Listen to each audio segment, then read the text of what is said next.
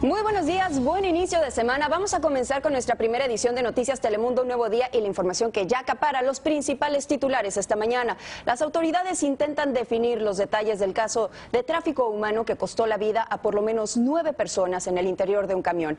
El Departamento de Seguridad Nacional busca desmantelar la red detrás de estos hechos y reforzar la lucha contra este tipo de organizaciones. Vamos a enlazarnos en este momento con Víctor Hugo Rodríguez, quien tiene la información más reciente desde el lugar de los hechos. Adelante, Víctor Hugo. Efectivamente, Paulina, como tú lo mencionabas, y bueno, tan solo detrás de mí encontraron el tráiler donde ocurrió este trágico incidente, donde encontraron, como tú lo mencionabas, a los 9 muertos, entre ellos 2 menores, y lo que sabemos de la persona que conducía este tráiler es James Matthew, de 60 años, él se encuentra en custodia del gobierno federal y se espera que durante el transcurso del día le presenten cargos. También lo que sabemos es de que agentes de inmigración están interrogando a los sobrevivientes. Durante una vigilia en honor a las víctimas, la cónsul de México de esta ciudad llegó a la catedral e indicó que están trabajando arduamente para identificar la nacionalidad de las víctimas. Hemos podido identificar que efectivamente se trata de varios nacionales mexicanos. No puedo decir la cifra porque todavía en estos momentos siguen las entrevistas que los compañeros del consulado están realizando.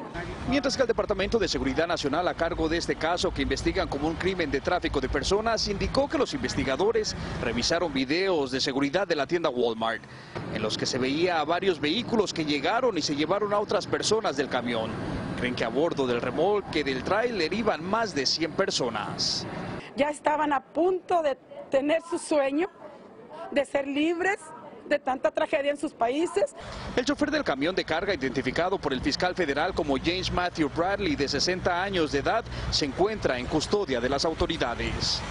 Es una tragedia que conmovió a la comunidad y los hizo reflexionar sobre su situación.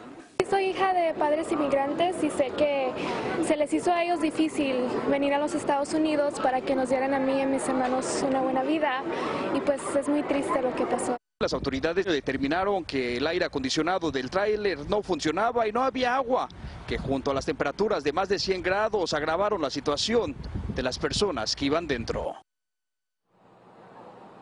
Una de las cosas que tenemos que tomar en cuenta es que la frontera más cercana, aquí donde nos encontramos, a San Antonio, está a 2 horas y media, por lo que pues pudo haber sido un largo viaje para estos inmigrantes que se encontraban dentro. En el transcurso del día se espera que podamos identificar la nacionalidad de las personas, de todas las víctimas. Los cónsules están tratando de interrogar a estas personas para identificar tan solo cuántos de ellos eran mexicanos, cuántos eran sudamericanos y también cuántos menores se encontraban dentro. Y también, como les mencionábamos anteriormente, también se espera que le presentan cargos a la persona, el chofer que trajo ese tráiler hasta este lugar donde nos encontramos. Yo soy Víctor Hugo Rodríguez, nos encontramos desde San Antonio en vivo. Con esta información regreso contigo, Paulina.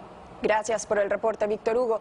Y en otro triste episodio relacionado con el tráfico humano, pero no vinculado con los hechos del camión remolque, 15 inmigrantes indocumentados fueron detenidos en una vivienda también en San Antonio, Texas. Agentes de ICE los interrogan hoy, mientras que los vecinos se mostraron sorprendidos, ya que aseguran no haber visto en la casa algún movimiento que hiciera pensar que hubiera tanta gente en su interior. Y también en Texas, las autoridades de inmigración informaron de la detención de un total de 123 inmigrantes que tenían antecedentes penales. La operación duró 10 días y se desarrolló en las ciudades de Laredo, Austin, Waco, Harlingen y San Antonio. Entre los detenidos hay principalmente mexicanos, hondureños y guatemaltecos. Soñadores en huelga de hambre. Un grupo de Dreamers, así como también amigos y familiares, comenzaron la medida en Chicago como una forma de protesta contra la amenaza del gobierno de eliminar el programa de acción diferida o DACA.